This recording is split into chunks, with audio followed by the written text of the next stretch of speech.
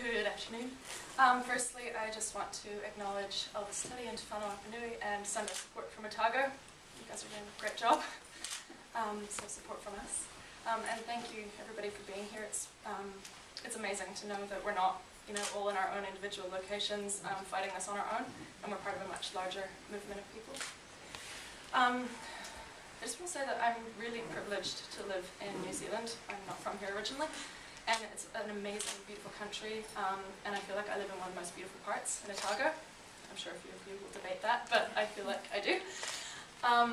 And we're being threatened by Anadarko, as Simon said, a Texan oil company that John Key has basically invited and encouraged to drill in our waters. And we just have huge amounts of really unique and fragile wildlife and ecosystems down there.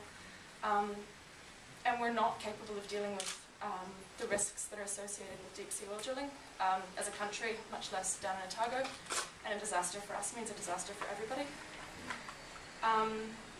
So we're going to continue to do whatever we can down there to stave Anadarko off and any other fossil fuel companies or industry that is coming to our region.